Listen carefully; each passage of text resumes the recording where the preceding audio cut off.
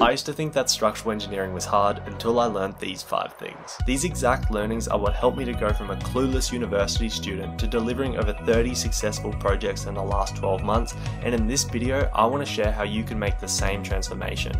I want to share how you can become more confident in your designs, how you can stop feeling like an imposter, and also give you some tips so you can avoid a bunch of mistakes along the way. Alright, now the first big learning that I had is that you have to start with the layout. As a student, whenever you have to do an assignment or even just a homework question, usually everything you need to find minus the one thing you have to find yourself is given to you. For example, if you've been asked to find the capacity of a reinforced concrete beam, you'll have everything that you need to know about this concrete beam. You'll be given the reinforcement layout, the concrete grade, and even the design actions. Now this oversimplification is good for learning individual tasks, but in reality we're not given all this information, we've got to create it. So this old habit of just jumping straight into analysis mode is something that we've got to get rid of. Instead, the first thing that you should be doing is planning the overall layout and seeing how things are going to fit together. For example, for a floor framing plan in a house, this would be laying out the direction and spans for all your floor joists and bearers, and in a roof framing plan for a steel warehouse, this would be laying out your rafter and column locations, as well as your struts and bracing. Once you've done this, you've basically done the bulk of the work, and from here, this is where you can jump into analysis mode and start crunching the numbers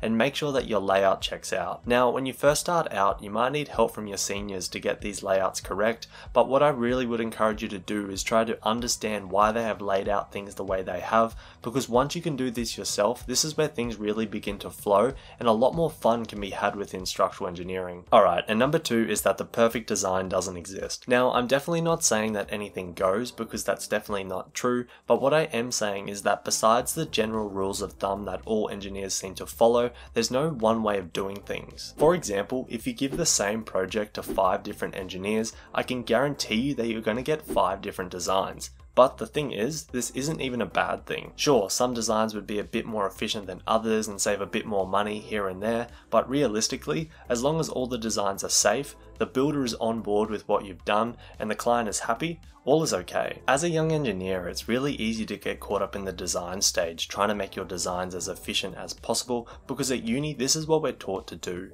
But realistically, you don't need to go and squeeze every last decimal point out of your design. As long as they work and they're easy to build, everyone's going to be happy. Okay, and next is you need a knowledge bank.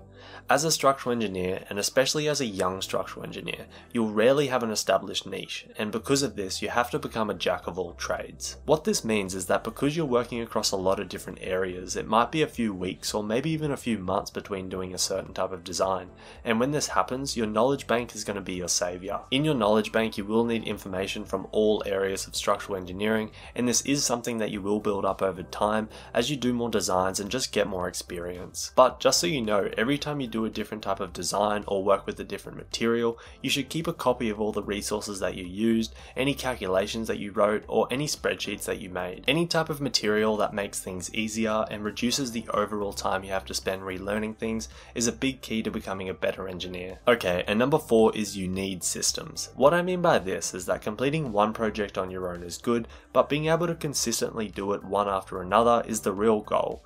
And the only way that you're going to be able to efficiently do this is by having systems. For example, every set of drawings roughly follows the same sort of layout, and because of this you can set up a template which has a lot of the info that you're going to need on them already there, ready to go. Likewise, if you can create a library of standard details that are all grouped together and categorized, very easily you can copy over completed details that again are ready to go. And these sorts of systems don't just apply to getting the drawing set up, they can apply to the design process too. For instance, in many software programs you can set up a template file that already has load cases and load combinations inputted, so every time you start up a new file you can start with this as a base and save yourself time from doing those tedious setup tasks. Personally, I've found that creating systems like this that allow you to streamline the design and documentation process is super important as a structural engineer, and looking back at the last year, this is one of the main changes that I've made, and I can say that it's really paid off a lot. Alright, and number 5 is you have to keep studying.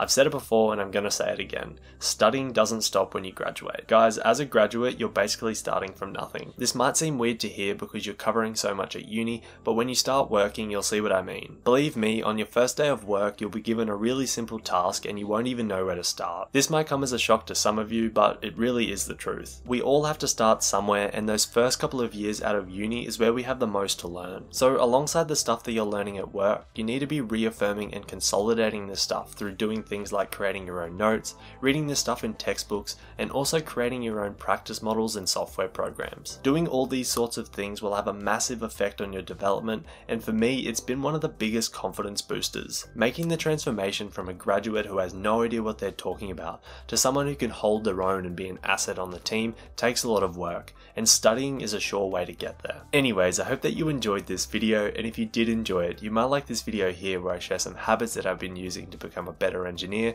or that video there where I share some strategic moves that you can be using to get ahead of your engineering classmates. As always, thank you so much for watching, and I'll see you in the next video. Bye bye.